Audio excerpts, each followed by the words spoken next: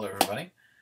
So we're entering into the visual analysis project now, and as a way of kind of introducing this, I wanted to actually do a visual analysis with you, and I'm going to be doing this visual analysis on this image through the different steps as an example, so you can see what is expected of you.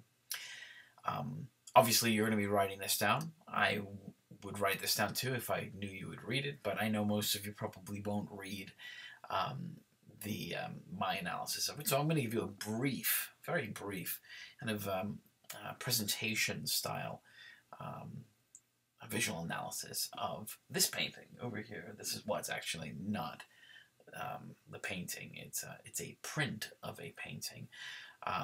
Entitled The Black Horse over Bamborough by Mark Postlethwaite.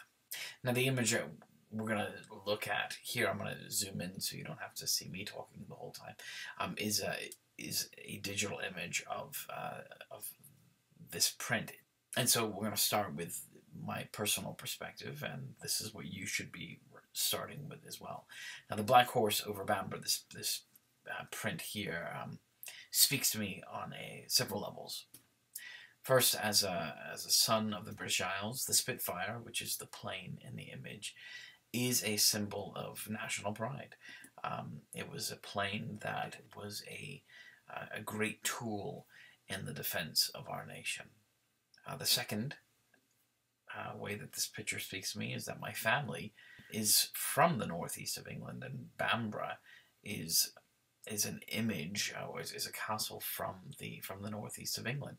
It's in itself, the castles are symbols of strength and longevity, and those things speak both to the castle and of course to the nation. And then finally, I just love history. In particular, two eras of history: medieval history and early modern history, which are both uniquely captured in this image. Now, if you notice, everything that I've just given you right there, except maybe the last piece, is all my own personal feelings about this picture. I like it. I respond with levels of pride to this picture, and I have personal connections for this picture as well. That, beyond itself, is really not important to the overall analysis of my of this image, but I need to be able to identify all of that right away, because since I might have a personal connection to this picture because of the area and my love of history and so forth, I might overlook some things in my visual analysis, or I might speak about something in a flowery way in some ways later on in the analysis. And so an analysis needs to be void of your personal view.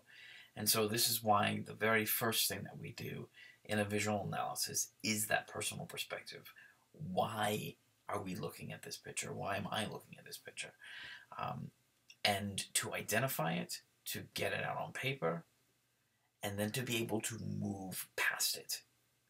Right when I speak about this personal connection that I have to this picture, the love of it, my family and the region and things like that, it really shouldn't factor into the analysis later on. This is also why this portion of the visual analysis is only worth 5 points. It's not that important. But it's important to know where I'm coming from so that I can identify when I move in towards my personal perspective, when I'm actually in the analysis. So I've gotten the personal perspective out of the way. I would write this all out. I would then leave it and move on to the next perspective, which would be the historical perspective. And I'll talk more about that in my next video.